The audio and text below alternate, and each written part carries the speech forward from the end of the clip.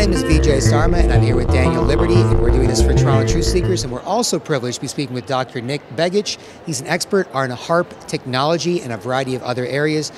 Nick, if you don't mind, would you explain what HAARP, H-A-A-R-P, is, and a bit about your background? Sure. HAARP is the High Frequency Active Auroral Research Project. It's based in Alaska, and it's essentially an array of antennas, 180 antennas in the array, that produce radio frequency energy for various weapons applications. By way of background, I've always had an interest in science. I have a doctorate in traditional and complementary medicines. Come from a political background. My brother's currently a United States Senator. My father was a member of the United States Congress.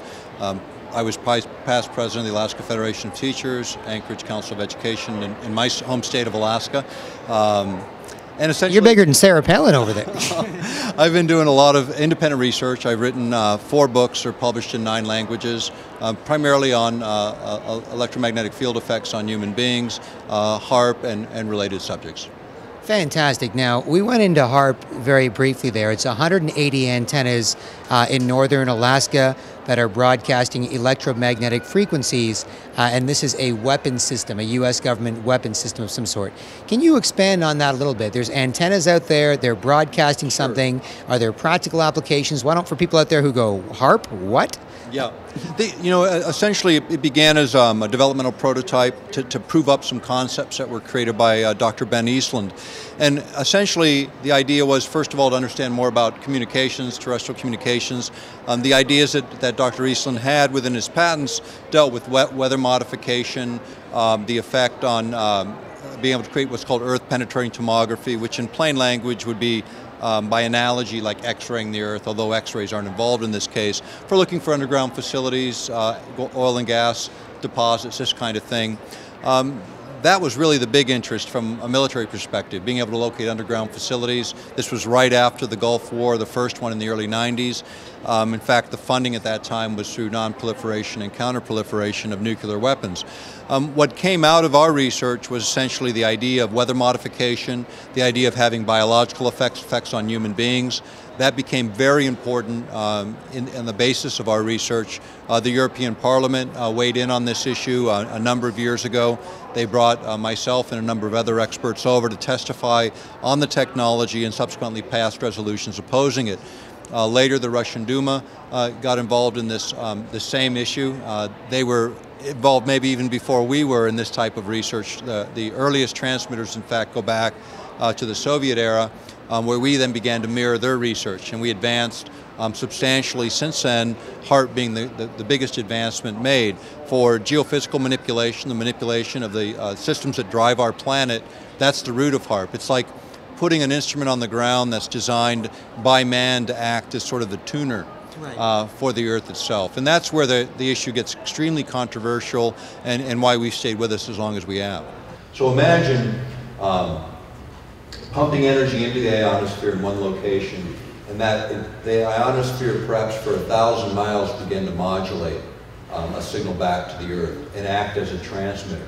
Changes the character of the ionosphere from direct current to an alternating current, where it then acts as a broadcast antenna in the sky, producing a huge amount of energy and even capitalizing on the energy that's there, and then sending that back to the Earth. And this was going to be used for what was called earth-penetrating tomography. In fact, this technology was proven up. I mean, there was a BBC special, I think it was called Owning the Ionosphere. It was on a show called Horizons, where one of the researchers talked about this, where they were able to underground image.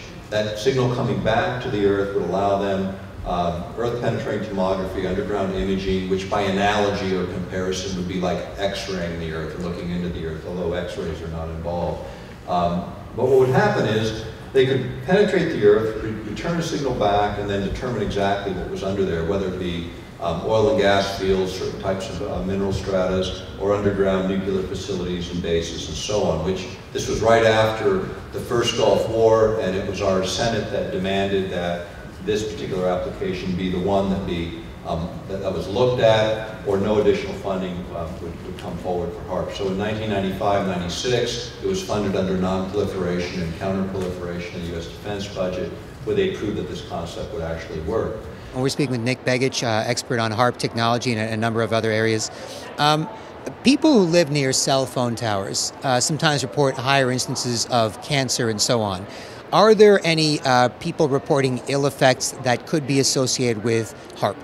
The problem with that, and I'm familiar with the cell phone issue. In fact, I wrote a peer-reviewed article in 1999 for Explore magazine on that very topic. But the problem with statistically getting a model out of the area where HARP is, the population density is way too small. And this is one of the difficulties. In order to get those kind of statistical analyses, you need a large and dense population, and you need to be monitoring it over time. None of that is going on. What we lean into is the government research that we cite. Over 350 sources are cited in the book, Angels Don't Play This HARP. Most of them government and academic research that explain the mechanism, the underlying mechanism for how these biological effects occur. There's no question that they occur. The only question is at what frequencies is HARP operating where those things can occur. Most of it is transparent. The body doesn't recognize those external signals, but very specific window frequencies affect human health and body. And our military has developed, for instance, the radio frequency dosimetry handbook, which I just lectured a little bit about, where they actually look at the dosages and levels and frequency ranges that affect the various organs and components of the body, from an elemental level to a cellular level to an organ level to the gross body. And these are the areas of primary research within the United States for development of the 20th century weapon systems. So they now moved from this being an exploratory device to actually talking openly about targeting people with this technology. Well, with technology of a much different scale, of course, but the same principles apply.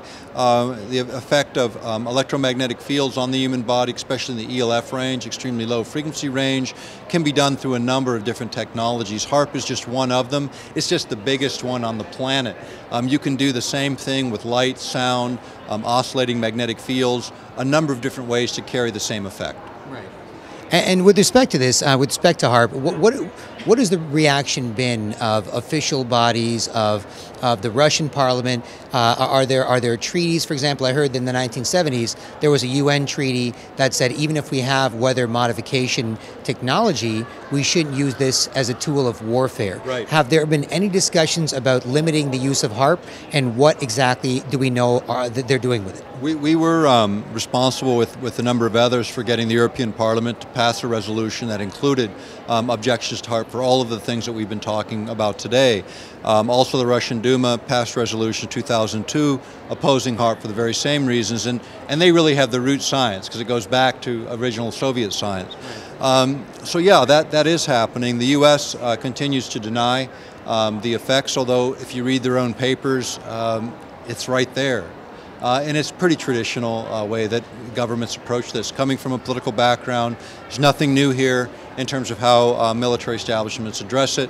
The fact is, the activists that are out there, those of us that actually take on these issues, we do make a difference. And the fact is we're going to continue to take these issues on, other issues that are important to us, and it's something that all of us can do. Whether it's this issue or another issue, step into your own power, do something for yourself and your next generation, because we can. And the game isn't over until we're all checked out, and that's a long way from that. Fair enough. And with respect to this and electromagnetic radiation, you mentioned your fluency when it comes to cell phone radiation and explain the potential dangers of that. Of course, there's HARP technology. We're bathed in electromagnetic radiation all over the place, right. Wi-Fi radiation, right. And so on. What are your tips out there for Joe and Jane Average who are going, well, this stuff is all over the place. Is there anything I can do to protect my electromagnetic field? The first thing is don't succumb to fear, which is generally the first reaction. And when you bring up the issue of protection, it's driven by fear. I can tell you that will exacerbate any of the problems that you're experiencing related to electromagnetic fields. There's not a lot that we can do immediately. I mean, there's some groups, there's a number of groups that are talking about shielding technologies, things that you can do within your environment. Everyone underestimates what they can do. And what I can say is there's more power in this room that's necessary to change this planet. It only requires a little bit of effort, a little bit of trying. I think I heard it in the last presentation, we fall down a little bit, but we always stand up when we're little kids, and as we get older, we forget to stand up again. It's time to remember to stand up again for the things that we believe are important, whether it's this issue or some other issue. But what I say to folks is, to gain your power back, do something. Recognize that you're part of a very unique group. You don't need to wait for it to form. You're already in it. It's called the human race. It's stepping into what we are as human beings, acting on what we know to be right and true, and making the effort. It's not about winning, it's not about losing, it's about trying. The simplest thing is, in terms of electromagnetic fields, is cut the power to your sleeping area. You know, I mean, most bedrooms are on separate circuits. Cut that power at night, not the light switch, but the circuit. Make sure you got a mechanical clock or a battery clock to wake you up. But if you take a measurement within your sleeping area, before you do it and after you do it with standard meters, you'll see the difference. So there's things you can do, but being aware of it, number one, how you locate yourself next to transformers, cell towers, in terms of your residencies, those are all things that you can do. The other is get involved. Look up the literature, get that information to policymakers that don't have it, don't assume that they do. Continue to feed your political leadership the information that you find as independent researchers about the effects of electromagnetic fields, and maybe that will push the difference, because ultimately these are political questions that have to be answered within those environments.